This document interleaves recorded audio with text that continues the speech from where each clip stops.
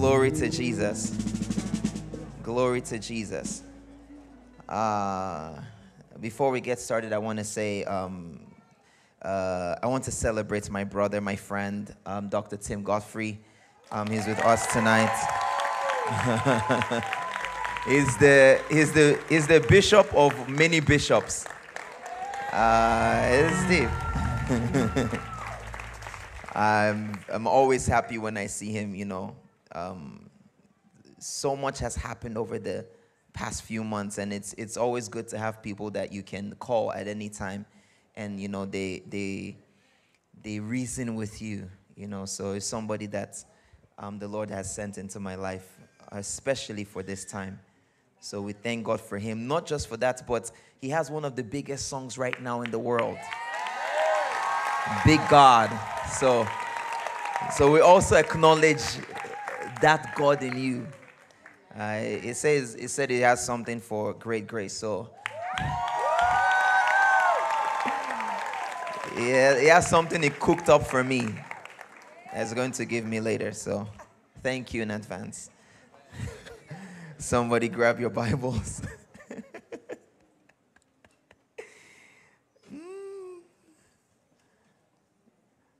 Listen, this man is deep. Somebody say, prr. That's specially for him, for the prophecy he will give later. It's deep. Grab your Bibles quickly. Go to the book of Revelation. I love this scripture very much. You've probably heard me read it before. One thing I love about the scriptures is that you might look at it today and get a revelation for your today's walk, for your today's need. But you can also look at the same scripture tomorrow and get something totally different that is relevant for your tomorrow. And in 6 years, you can look at the exact same scripture and it will still be relevant. The scripture is the only book in history that never expires in relevance. In every era, it is still relevant. Somebody say, I am relevant. Because I carry the word of God in me. When you have the word of God in you, you never go out of style. See, say I can never go out of style. And somebody look at your neighbor and say, neighbor, you always got sauce. If your neighbor is over 40, say, neighbor, the Lord Jesus dwells in you. And if you are a single man sitting beside a single sister, you've made a big mistake. You were planning on talking to her after church, and you just looked at her to tell her it as well. Remember, marriage is not a prize. It's not a prize. Somebody say marriage is not a prize. Marry at your own time. Don't rush marriage. I'm now 50 years old. There's no marriage. Don't rush marriage. Your Prince Charming might be there at 51. I'm telling you. You remember that Prince Charming is not based on time. It's based on, okay, we'll preach on that later. This is not Disney church. Somebody say, what a good God. What a good God. And your past situation does not determine whether you get a good man or a bad man. Look at the story of Ruth and Naomi. She had married. The husband died. They said this one was married before. She carries bad luck with her. Only for God to change her story. Somebody say, he's changing my story. Right now, some people might not want to affiliate with you because they think that you will bring baggage with you. You say, I have 2 kids. Who's going to look at me? Can I tell you this? It's only baggage to somebody who's lazy. That's good. You see, some of you don't realize that you're expensive, that your baggage is expensive. It's designer. It's MS. It only gets more expensive in time. You know what I'm talking about. Don't let nobody talk down on you and make you feel like, your time has passed. Who gets to dictate the appointed time when you have Jesus? Revelation chapter 12, verse 10. Actually, let's read from verse 9. Let's read from verse 8. Let's read from verse 7. From verse 7, and we're going to go all the way to verse 11. Okay, let's read together. And there was war in heaven. Michael and his angels fought against the dragon, and the dragon fought and his angels prevailed not. Neither was their place found any more in heaven. And the great dragon was cast out, that old serpent called the devil and Satan, which deceiveth the whole world. He was cast out into the earth, and his angels were cast out with him. And I heard a loud voice saying in heaven, now is come salvation and strength, and the kingdom of our God, and the power of his Christ. For the accuser of our brethren is cast down, which accused them before our God day and night. And they overcame him by the blood of the Lamb, and by the word of their testimony, and they loved not their lives unto death. Therefore rejoice in heaven, and ye that dwell in them. Woe to the inhabitants of the earth and of the sea, for the devil is come down unto you, having great wrath, because he knoweth that he hath but a short time. Somebody say, I've overcome. I've overcome. You may be seated in heavenly places. We have all the babies with us today, so you might be hearing, whoa, ah. It's okay. It's fine. You're welcome. Like that. It's okay. Imagine you're at home right now watching the live stream on the TV and your child is crying. It's okay. It's fine. Let them cry today. It's okay. God is good. Can I tell you this? Let me present a case to you.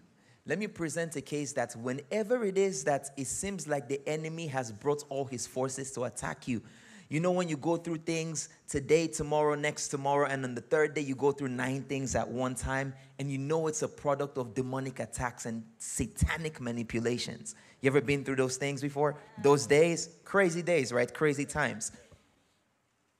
Let me break it to you that it's because Satan, in that particular season in your life, he has a short time to operate. And because he knows he has a short time to operate, he brings all of his arsenal. And watch this, he's not angry because of the short time. He's angry because he's been defeated once already.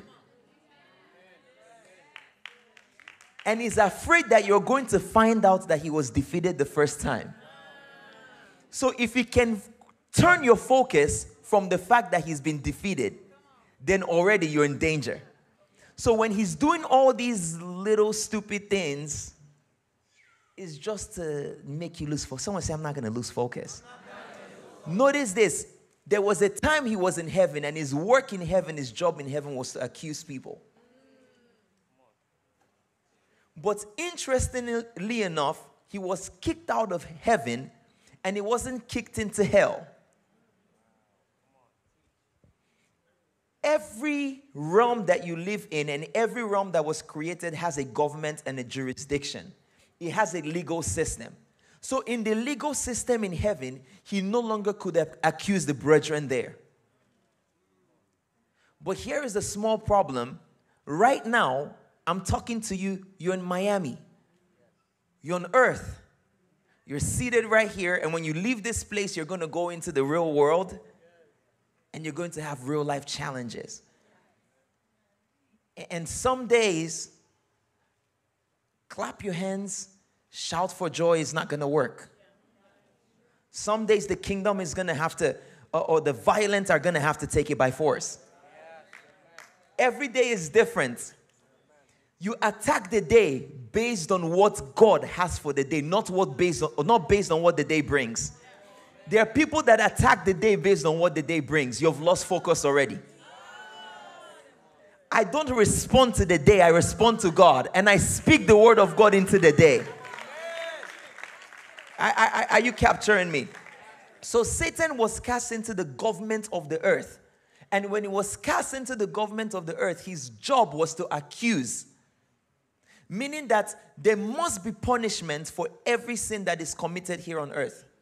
Any mistake that is committed, however you want to paint it, and sometimes they say it's not sin, it's just a mistake, However you want to approach it, whatever English you want to use, whatever Spanish, Señor, however you want to attack it, Creole, I don't know how you say it in that, but it's thin, His job until the end of age is to stand and point every single thing that you do that is off back to the Father and say, look what this person did. You have to get them for their actions. And interestingly enough, he doesn't lie about what you've done. It truly is what you've done. The lie is not in him making things up about you. The lie is in him trying to pervert what God has already established. God made a provision for somebody to take on the things that he's pointing, that is trying to highlight about you. Somebody said there is a game plan for me. Let me explain this to you. I said something on Sunday. And I said that, how is it that Jesus came to the disciples on the road to Emmaus and they didn't see the scars on his hands? Let me explain this to you. You have to understand that whenever you enter into the place where God will move for you, the first person that shows up is not angels of God, is the accuser of the brethren. This is why the beginning of everything is always difficult. When God tells you start this business, it's usually not like, wow, everything just came together. No, there were challenges at first, then everything came together. It's because there is somebody that has been sent to accuse you. If somebody has been sent to accuse you, then you have to be careful that he doesn't use agents around you. And his agents are usually not enemies. They're usually friends. They're usually friends you used to know. Who knew about your past? Who knew about that secret that nobody else knows about? Only you and Jesus. And sometimes your diary if you journal. Okay, I saw somebody laugh. People journal. Yeah. It's a way to... It's therapeutic for some people, you write down things. Some people even write down their prayers. But watch this. You have to understand that if there is an accuser, you see, somebody said this to me. They say, why don't you open up to the fathers, and why don't you come out, and why don't you speak this and say this and blah, blah, blah. And I said, the problem is not that some of us don't want to be vulnerable. The problem is that the fathers have failed us. You give them a small thing that's happened in your life, they'll come out to the altar and say, God said. Thus says the Lord. No, I told you this. I was the one that told you my problem, and now you're preaching about my problem. So now I don't feel safe anymore coming to tell you my problem. I'll rather deal with my problem by myself and with my Jesus. And sometimes you see people that hide things to themselves, and you wonder why they don't speak or share things with other people. The last time that they did, they got into big trouble. Why would they share again? You see, you have to understand, you have to know whom to show your scars to. Jesus, there was a reason why he didn't show those two disciples his scars. But when he came to where Thomas was, he says, look at my scars. Same Jesus, same person, same experience, same revelation, but only some people got to see the scars. Remember this, your scars are literally your ranking in the spirit. When people talk about spiritual ranking, they say, oh, if you pray for 40 days, your rank will increase. We're praying for 100 days. I hate to break it to you. After 100 days of prayer, your rank will still be the same. Ranking is not about how well you fast. There are people that have never fasted, that have asked God for the thing that you've been praying for 9 years, and God heard them. Why did he hear them? True spiritual rank is not about your fasting. Am I telling you not to fast? I can't tell you not to fast because I'm in a 100-day fast right now. In fact, some of you are also fasting the fast with me.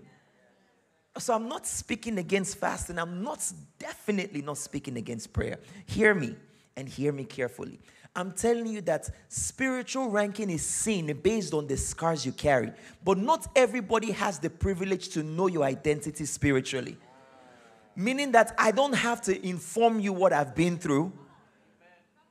You just have to see when I get to the end. You don't have to understand my process. You don't have to understand anything at all. Can I tell you your problem? Somebody say, help us, Jesus. Let me tell you the problem of many believers. And this is where many people get it wrong. You confuse what destiny truly is.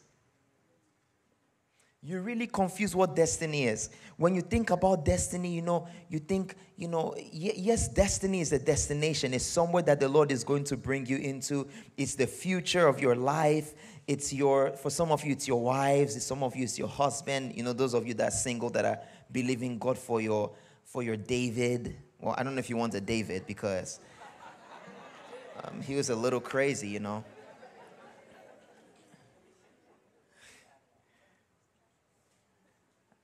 You're believing God for your Boaz.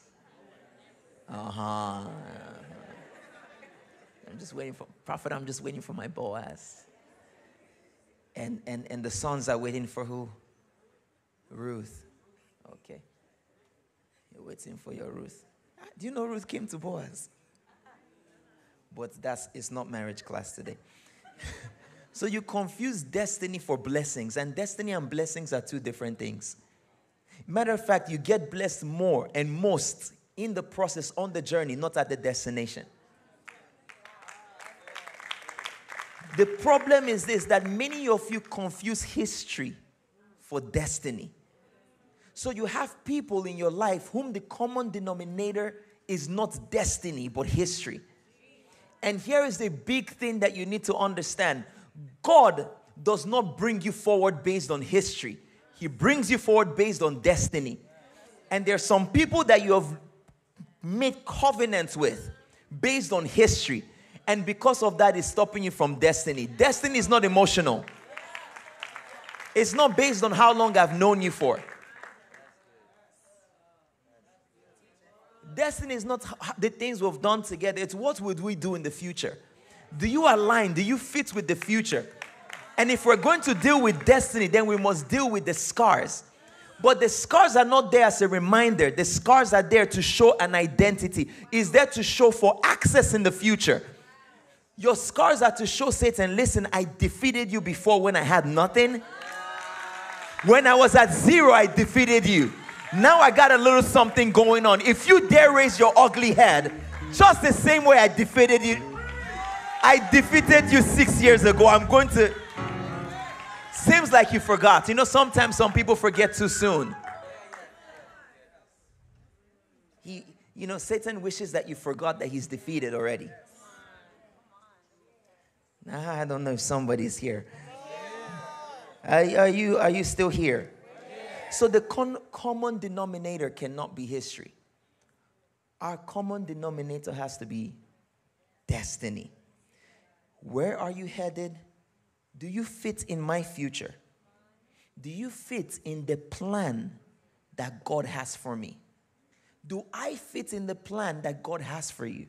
Because destiny has to be mutually beneficial. There are people right now in your lives, and I'm not saying this to be funny, but they have a parasitic relationship with you. It means they eat at your flesh. And the little you have, they take from you, and they when they're done, they abuse you, then they beat you, and then they smash you up, and they crush you, and then they go out and complain the one day that you don't give them. The one day you're tired and you say no. They say, can you believe what they did to me? Parasitic. You see, you have to pray that God delivers you from parasitic relationships. And you have to be discerning enough to understand the true difference between symbiosis, a symbiotic relationship, and a parasitic relationship. The number one or the first way to find whether you're in a parasitic relationship is even you will ask yourself, what do I do for you? Because you only get what you give out. So if all you're thinking is, what can this person do for me? Better understand you're also attracting parasites. God will never give you a tribe that is not after your kind. So if your brain is monkey brain, you're going to have monkey friends.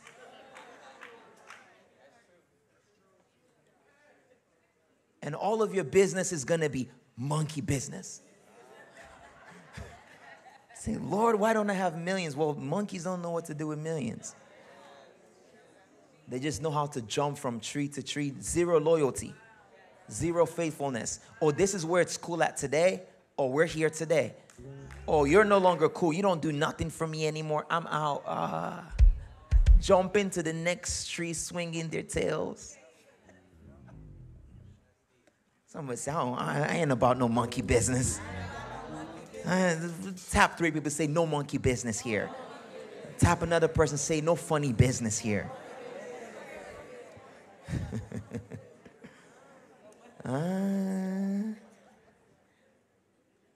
You have to understand this. When the Lord will start bringing you towards destiny, the first problem that you encounter is the accuser of the brethren. Number one. And his job is literally to tie you in whom you used to be and what you used to be and how you used to be what you used to be. Meaning he will cause for your function and your operation in God to remain the same, though you are at a new level and at a new height. It's like being in, is there 11th grade? It's like being in 11th grade in where I'm from, we call it primary school, primary 1, primary 5, 6, whatever. So you're in 11th grade, but you're still doing, what's that math that they do with the, no, the one that the kids do, they put some things in them.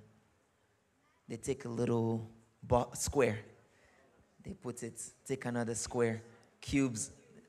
You know these toy maths. So imagine right now, like I walk into your house and I see you in the living room with some toys like, welcome, Papa, welcome. And on the floor, you know, you have your bottle of milk, you drink a little bit. Okay, let's not use you as an example. Use your neighbor as an example.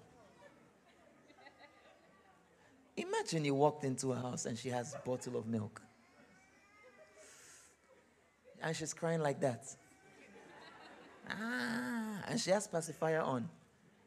You'll be the first to call church. Prophet, when is the next deliverance service? There is somebody that seriously needs, this is an endangered species. They need deliverance today. But that's what the enemy does. You're moving on in life. He lets you move on in life. But he keeps accusing you based on who you were yesterday. So the word for accuser means a public persecutor. It means they work in the government. They're not going anywhere. So then, I was asked this question yesterday, and I thought it was very, very interesting because it was part of what I was going to speak about today. And the question was, so who is the accuser of the brethren? And remember that the accuser of the brethren, if he is a public persecutor, that means he has to, or his role in the government is very vital in order for things to run smoothly.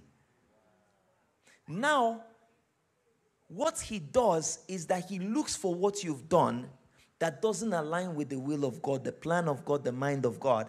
And he takes you and he takes that thing and he tells God to look at it and punish you. Hey, somebody, tap your neighbor, say, are you still here, neighbor? Maybe tap the other neighbor, say, neighbor, are you still here? Tap 3 people, say, are you still here? Wake them up, say, are you still here?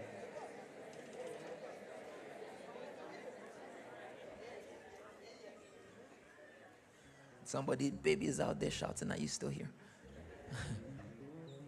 So now what God does, because he knows that every government must have a public persecutor. What he does was this, or what he did was this. God looked at the earth And he says, if I leave things the way they are right now, there will be a big problem. Every single person will die and they will be doomed forever. So the only thing I can do is I have to send down another prosecutor. This is why the scripture says that you have an attorney that stands before the Father and intercedes on your case, that talks to the Father about your matter. What does this mean? It means that there was a replacement and displacement of the former prosecutor. This last prosecutor was telling the Father everything you did wrong. This scripture says, for this attorney speaks good things. He speaks what is right. He doesn't look at your mistakes. He looks at, let me explain it to you how God has done it. If you sin, God must look away from you. The Bible says your sin disconnected you from the Father. So wherever there is sin, he must look away from you. He's bound by his word to do so to you. He's a God that created the word. You can't take the word out of him. You can't separate it from him. Yet he still sends the word. But there is no separation. It's a mystery that only God can explain. We don't have an explanation to it. And it's okay that we don't. Because the moment we have an explanation for everything, we become God. Don't let the temptation of seeking knowledge and finding out answers bring you far away from God. Sometimes you have to hear, I don't know. And it's okay to not know. You see, the perversion of Satan is this. The word of God is the standard for your life. But the perversion of Satan will take your life and use the word of God to justify whatever you do. So you say, well, I did this. I'm not going to take accountability for it. Instead, I'm going to say that the scripture says this in this place. And it's a perversion. It's like reverse. Somebody say, it's a no for perversion. So capture this. So whenever God looks at sin, he has to punish sin. So Jesus now goes on the cross and becomes sin. He becomes sin. And when he becomes sin for the first time, God used to tell Jesus things. He would say, this is what I'm doing. Jesus would look and say, that's what you're really doing. Then Jesus would do what he's seen the Father do. He would speak what the Father is speaking. He knew the secrets of the hearts because he had the mind of the Father. He had the consciousness of the Father. But a time came that he became sin, and because God is bound by his word, God had to look away. So Jesus is on the cross saying, my God, my God. Notice he didn't say my Father, because sin had separated him from relationship. So he couldn't look and say, my Father, my Father. He had to say, my God, why have you forsaken me? He was disconnected from the source. The word of Christ was showing what was actually happening spiritually. I can tell your relationship with God by how you pray. There's some people that say, oh God in heaven, oh God the giver, oh God the provider, oh God, but there's some of us that say, my Father. Yes, Lord. And my Father is not about daily bread. It means even if I don't see daily bread, you are still Father. My relationship with you deals with blood, not deals with provision. If your relationship with him is based on provision, then he's not your Father. Satan's relationship with him is not based on blood. You have to remember this. Every relationship based on blood is the only thing, or is what is stronger than any other relationship. So the person that gave birth to you, even if you say that person is not your father, he's always going to be your father. Because DNA. Somebody say DNA. Remember this, what is speaking and what is accusing is blood. So many of you think that Jesus goes and stands before God and begins to say, oh God, they did this and they did this. No. He's seated at the right hand of God. But when he came to earth and he was crucified, his blood went into the ground. Before there was the accuser, and the accuser spoke to Cain, Then Cain killed his brother.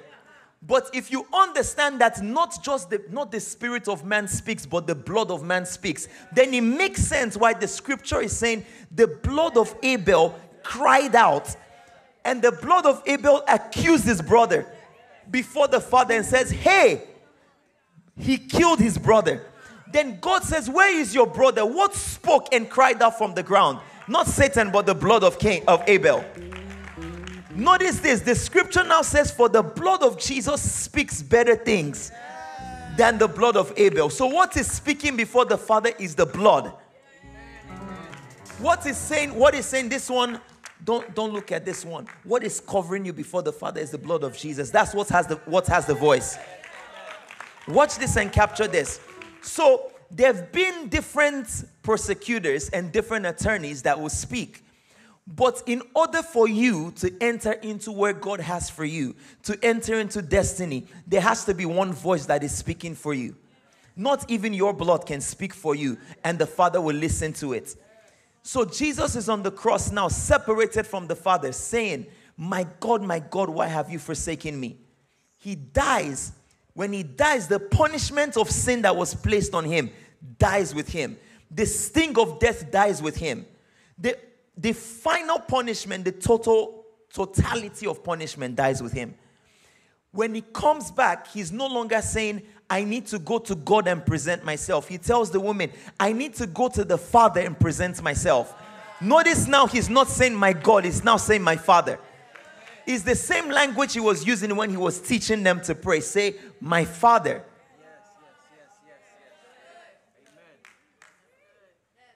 So now Jesus looks at the disciples and says unto them,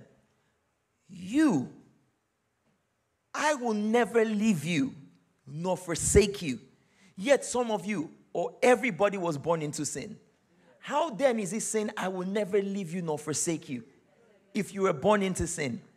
That means the only people that he leaves, or people that are not connected with him, are people that are still stuck in the past of sin, that still allow for their bloods, their works to speak for them. Remember, your blood is your works.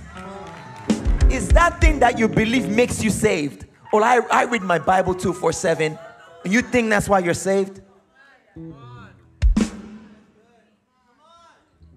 Oh, I pray in the morning.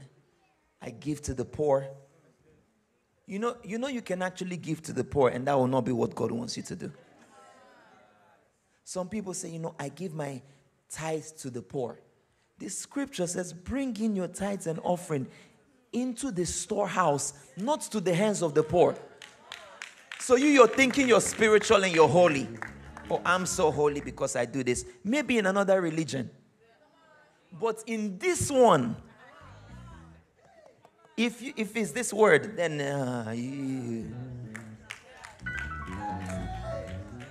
are you following me? So now, the blood of Abel, or the human blood, is no longer speaking on your behalf. But here is the problem. Anytime you come in the spirit before the Father, the accuser is still looking for ways to say, this one is Jake. This one is Abel. This one is Julia. This one is Sean. This one is Raquel. So the accuser is telling the Father your database based on whom you used to be before the adoption. Remember this, that we are adopted sons. Adam was a created son. Jesus was the only begotten son, and we are adopted into the family of God. But what the enemy does is that he goes before God and begins to speak about your old family, and he comes to you and he doesn't tell you, hey, you've been adopted. He tells you, you're still broke. God just bless you. Don't pay your offering. You might lose it. In the adoption of God, in the family, it says, I will supply all your needs according to my riches in glory. Watch this. But if you're still thinking as one that has not been adopted, you think you're going to lose everything. You won't carry yourself like somebody that has.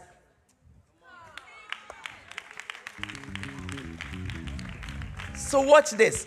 Jesus understood the assignment. He understood that after I die and I resurrect, there will come a time where the enemy will come to speak to these ones. Jesus told the disciples, he told the disciples of John, the Pharisees, when they say, why don't your disciples fast? He says, a time will come when the groom is with them, the master is with them. It's a time of rejoicing. A time will come when they will do those things. Somebody say, a time will come.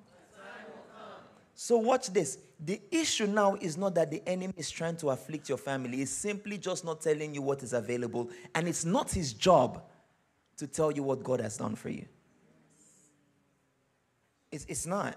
You keep expecting the truth from people that were never spoken to by God.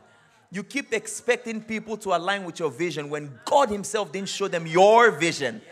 You keep expecting people that he has never spoken to one day to understand why you worship the way you worship. Why you trust him the way you trust him. Oh, you know, I can't believe you made a comment about my faith online. It kind of hurt me a little bit. Well, it's okay. You can make comments because you don't understand. If you understood, you would... So capture this. So what was the provision of Jesus that he kept before he left? Here was the provision. Before, when you go before the Father, you have to mention a name to the Father. God doesn't respond to cry. He responds to names. God doesn't show up for a person. He shows up for a name. God doesn't crown a person. He crowns a name. This is why you have to understand that he gave him a name and he crowned him. The him there is the character, the anoma, the name. That at the name, not at the person, at the name. Where the power is not in the person, is in the name. This is why sometimes you enter into situations, you try to, cast out some demons, they don't listen to you. Because you're still entering into those situations by yourself. You're still going with your old name. You got a little problem, Satan, I come against thee. And you use King James English in your prayer. And even Satan is responding back to you in King James. Thou shalt not come against me. You give him King James version. He gave you NIV. And even amplified to it, describe it even more to you. It's like Pharaoh, Pharaoh, Moses came and Moses says, let my people go. And Pharaoh said, I will not. And he says, hey, turn up the problems. Make it harder for them. Notice the time is getting harder is right when you're about to come out.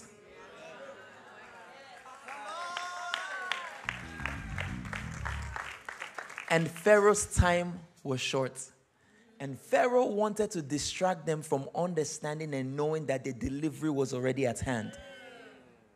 So they had Moses, the deliverer, but all they could think about was what Pharaoh was doing. This is why at some point they took up stones to stone Moses. They were not seeing the deliverer, they were seeing the affliction. Somebody say, I'm not looking at the affliction. Many are the afflictions of the righteous. However, listen, I don't care how much the affliction is. I don't care how painful it is. Somebody say, keep your eyes on him. So watch this. The moment that you come before God with your old name, what happens is this. He turns away. He looks another direction because that name is connected to sin. When that database is pulled up, they see all your files. This one, addiction. This one told me that he will come to church every single day. He skipped 4 services so far. He told me if I give him that car, he will serve me. But he has taken 4 women this week alone on dates. Promised 4 women marriage. Not sons here. You don't do that. So this one, you said if I bless your business, you will give unto me bountifully and recklessly. So you've been giving carefully.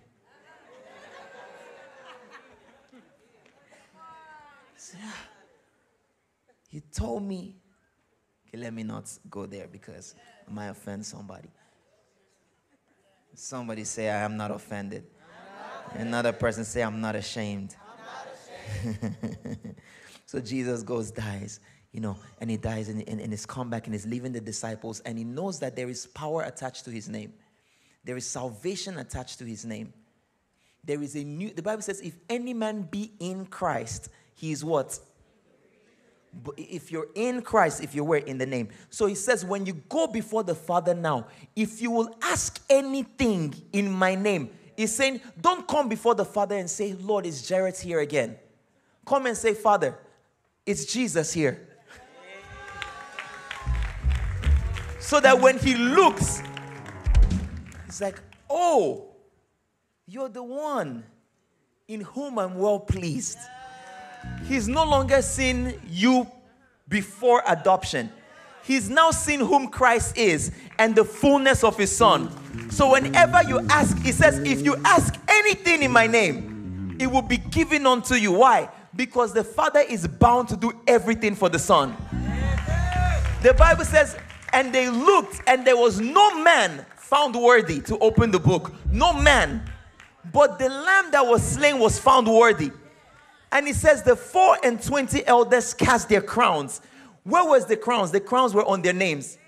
They took the crowns off of their names and said, no, we can't take this. There is nothing we can ever do that the Father will accept if we keep our crowns.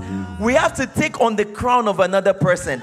So God looks at you, and when he wants to deal with you, he's telling you, listen, just put your old nature behind. What is your old nature? Before they called me Brianna, now my name is Christ. When I enter into dark places, the enemy is not seeing EJ. When I walk into dark places, he's seeing Jesus. The Bible says, at the name of Jesus, every knee shall bow. So if I walk into a situation that has been standing for many years in my family, and many people have tried to cast out this problem, but the problem never stopped. Many people have tried to change this behavior, but it never changed. And I walk in the name of Jesus. Every problem, it doesn't matter how long it has been there for, it bows to the name that is above every other name. There is somebody in this room right now who is taking off the old name, is entering into the new name, and at the name of